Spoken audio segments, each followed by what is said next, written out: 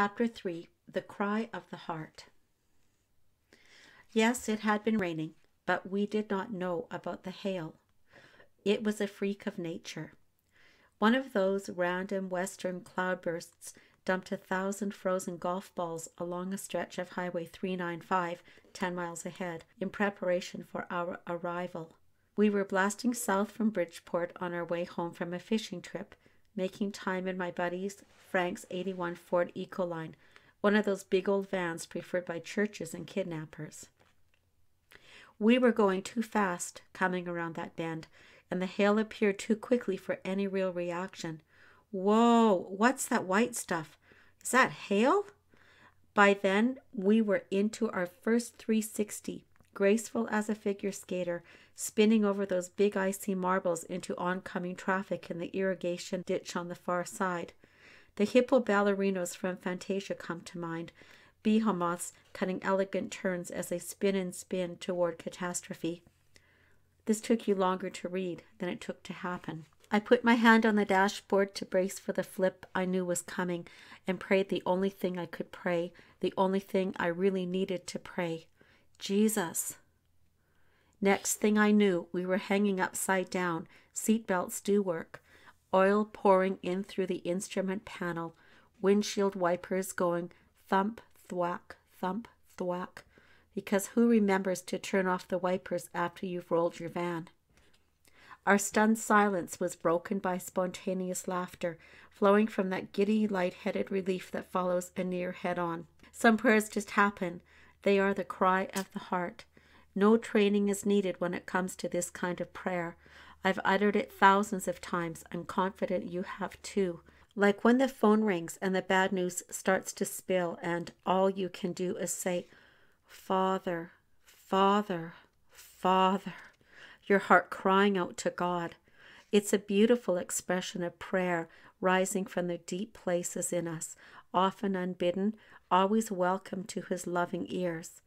The Psalms are filled with this emotive praying. I cried out to God for help. I cried out to God to hear me. When I was in distress, I sought the Lord.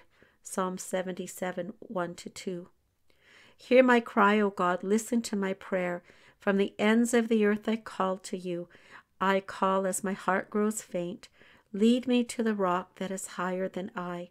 For you have been my refuge, a strong tower against the foe. Psalm 61, verses 1-3.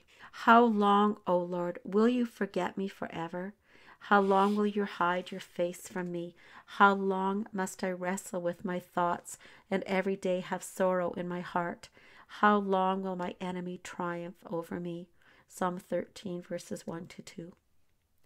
Doesn't something within you resonate simply reading those words of the psalmist? Our soul responds, yes, there is a kinship here. Words are being put to places we have known. Words like distress and my heart grows faint and refuge play like a bowstring on the cello of our hearts. As does how long. I let go a deep sigh I didn't even know was there. I didn't know I was holding my breath in that way. How long is a phase you run into places. How long is a phrase you run into many places in the Psalms. It is so true to the human condition. In fact, the honesty of these prayers are, for me, one of the proofs for the authenticity of the Bible.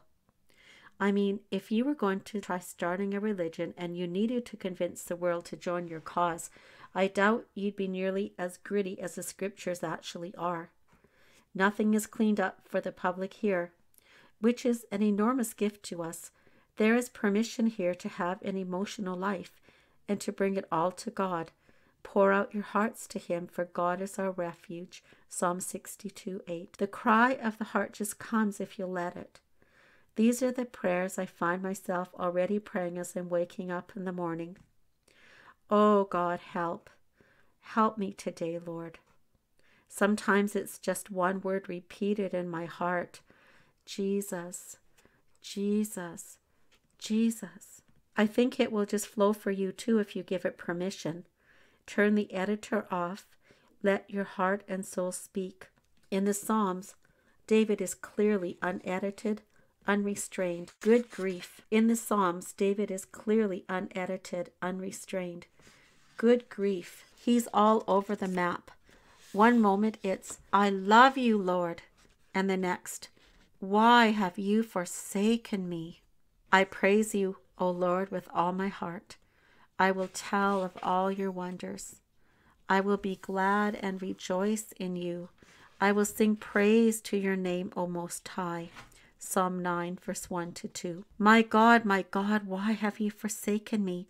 Why are you so far from saving me, so far from the words of my groaning? Psalm 22, verse 1.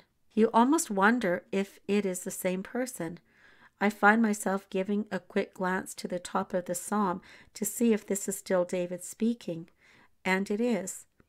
He goes from his heart absolutely bursting with joy to utter desolation. You have filled my heart with greater joy than when their grain and new wine abound. Psalm 4, verse 7. My soul is in anguish. How long, O Lord, how long? Psalm 6, verse 3. One day he is writing ballads about the mighty victories of God. The next he is singing songs of lament and woe. How priceless is your unfailing love. Both high and low among men find refuge in the shadow of your wings. They feast on the abundance of your house. You give them drink from the river of your delights. Psalm 36, verse 7 to 8. My heart is in anguish within me. The terrors of death assail me. Psalm 55, verse 4. David's graphic confessions of sin and its ravages are among the most poignant in the literature of the world. My guilt has overwhelmed me, like a burden too heavy to bear. My wounds fester and are loathsome because of my sinful folly. I am bowed down and brought very low. All day long I go about mourning. My back is filled with searing pain. There is no health in my body. I am feeble and utterly crushed. I groan in anguish of heart. All my longings lie open before you, O Lord. My sighing is not hidden from you. My heart pounds, my strength fails me. Even the light has gone from my eyes. Psalm 38, verses 4 to 10. The humility soon vanishes, and he is crying out to God to bring apocalypse down on his enemies. The righteous will be glad when they are avenged, when they bathe their feet in the blood of the wicked. Psalm 58, verse 10. Good heavens!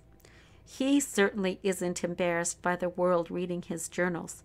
Nothing is hidden here. David quite lustily sails the 7 seas of human emotion in his prayers. You couldn't get away with this in most churches. The man seems reckless, unstable. Your average board of trustees would have him sent to a therapist. But remember, David is called a man after God's own heart. It was God who made him king and canonized his prayers in the Bible. These psalms are given to the church as our prayer book, our primer, and they are beautiful, assuring us that not only can God handle the full span of our emotional life, he invites us to bring it to him. There was another man who learned these lessons well, a man in the line of David who clearly studied his primer. The unbridled strength of the Psalms resounds in the prayers of Jesus. Listen to this description I found buried in the book of Hebrews. During the days of Jesus' life on earth, he offered up prayers and petitions with loud cries and tears to the one who could save him from death. Hebrews 5, verse 7. My prayers don't sound like that. They are not loud, and only on rare occasion are they accompanied by tears. Yet here is Jesus, the best man of all, more human than humanity, as G.K. Chesterton said. Here is how he prayed. I don't believe Gethsemane was the only time his disciples witnessed it. We have the account at Lazarus' tomb as well. But of course our thoughts turn to that famous grove of olive trees at the midnight vigil held there. Then Jesus went with his disciples to a place called Gethsemane, and he said to them, "Sit here while I go over there and pray." He took Peter and the 2 sons of Zebedee along with him, and he began to be sorrowful and troubled.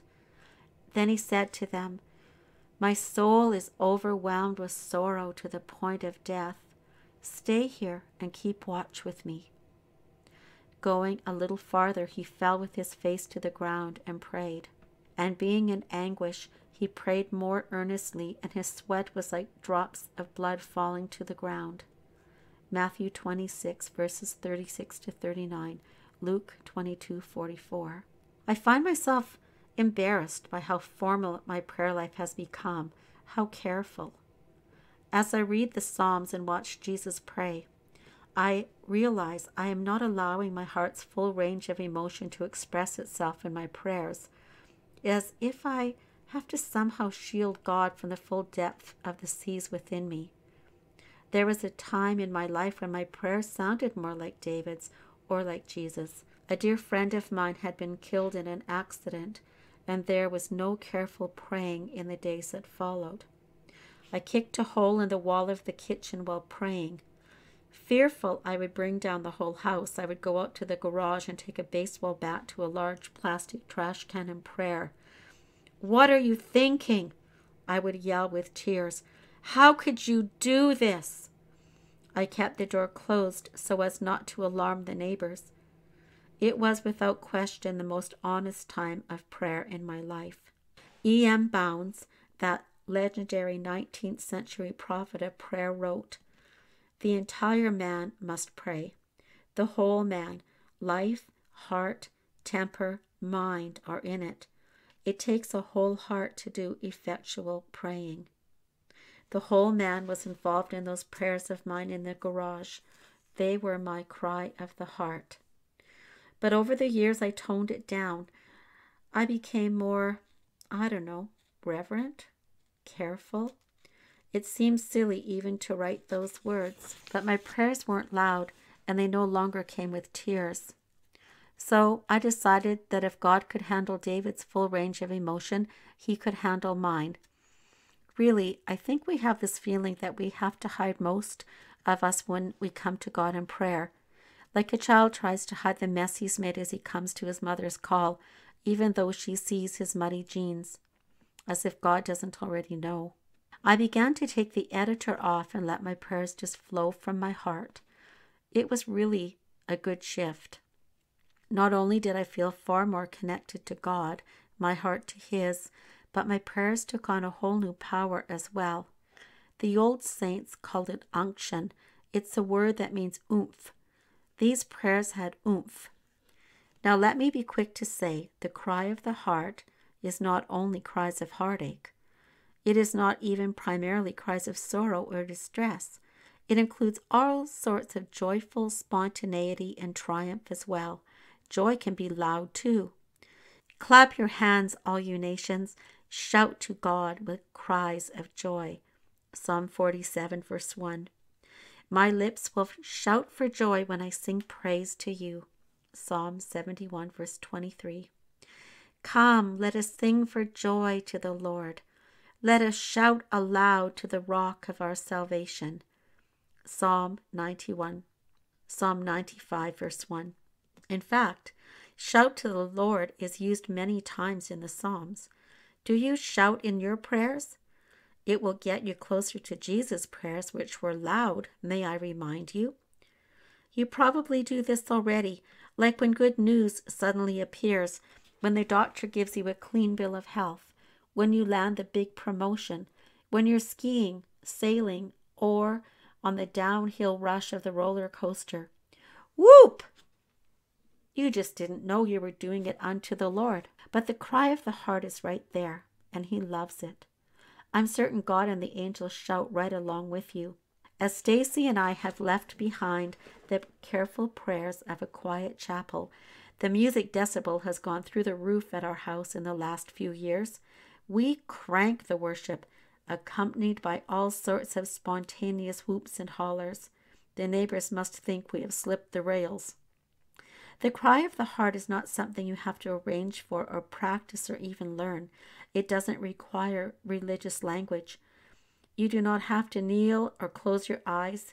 And a good thing too, because most of my praying takes place in the car or as I'm out walking in the woods. There needs to be nothing formal about it at all. In fact, do everything you possibly can to get rid of all formality, all those these and thous and religious posturing. Just give it permission. Those prayers are in there. Now, for a word of caution, be careful that your heart cries do not suddenly turn into agreements with despair or forsakenness. Don't let "Father, I feel abandoned" turn into an agreement with "I am abandoned." It is such a relief to admit the anguish, but in this postmodern hour, where the minor theme of suffering and desolation has become the major theme, it is too easy to land in a place of heartache and call it authenticity. The emotions are real and they matter, but emotions are not a safe harbor for the soul. Our enemy is always there in times of distress, trying to get us to agree with his lies. You are forsaken. The child who cries out in the dark feels very differently when his mother comes in and switches on a light. What felt so real and inevitable vanishes. Let us be careful we don't embrace the pain in such a way that we forbid God to turn on the light and draw near. Watch how David handles the stormy waters of his own soul. My tears have been my food day and night, while men say to me all day long, "Where is your God?" These things I remember as I pour out my soul, how I used to go with the multitude, leading the procession to the house of God, with shouts of joy and thanksgiving among the festive throng. Why are you downcast, O my soul? Why so disturbed within me? Put your hope in God, for I will yet praise him, my Savior and my God. Psalm 42, verses 3-6. He admits it. He pours it all out with raw honesty, but he does not allow himself to stay there. Don't you love it that David talks to himself? Why are you downcast, O my soul? That makes me feel a little more sane because I talk to myself all the time. He reminds his own soul that things have not always been like this. And isn't that where we begin to make the fatal shift? When we are in the darkness, we begin to feel like we've always been there. But it is not true. David reminds himself that God has been faithful in the past. God will be faithful again. He urges himself to put his hope in God because the morning will come. The cry of the heart is a beautiful and precious form of prayer, but there is a danger to it, just as romance and friendship have their dangers. The honest release of emotions can at times become a whirlpool that sucks you in. I'm trying to keep you from making agreements while you give yourself permission to have a full emotional life with God. I feel forsaken is very, very different from I am forsaken. I feel overcome is much different than I am overcome. Notice how David escapes the shipwreck of the soul. He turns his attention from the debris of his life in a much healthier direction. He turns his gaze toward God. I call the Psalms our primer when it comes to prayer, and I did mean primer. There is more to learn and far more effective prayers to pray. We live in a very different moment in the story than David and his colleagues. A great deal has changed since the Psalms were penned. The incarnation, for one thing. The Son of God has come. Your ransom, for another. The cross has happened. The resurrection, too. Tectonic shifts have shaken the heavens and the earth, and those events change the posture of our praying in profound ways. The cry of the heart is one form of prayer, and a beautiful one. But there is another, far more intentional, where we take up sword and shield and start changing the course of events through strong, determined prayer, the prayer of intervention. Prayer that stops wildfires, prayer that ends droughts. We'll begin to explore that next.